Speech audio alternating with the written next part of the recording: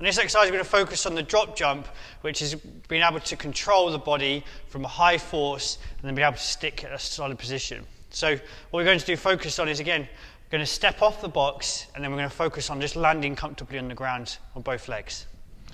So to start, we stand on top of the box, we're going to step out, and then we're going to pop off. On the step off, we're going to focus on just taking one leg out, and as we step out, land, and then have a nice standard balance. From a front-on view, as we take a step out, we're going to land with our knees spread out nice and wide, and then hopping and just landing nice and steady. Again, focus on the knees don't fall in, but they're staying over the feet nice and wide.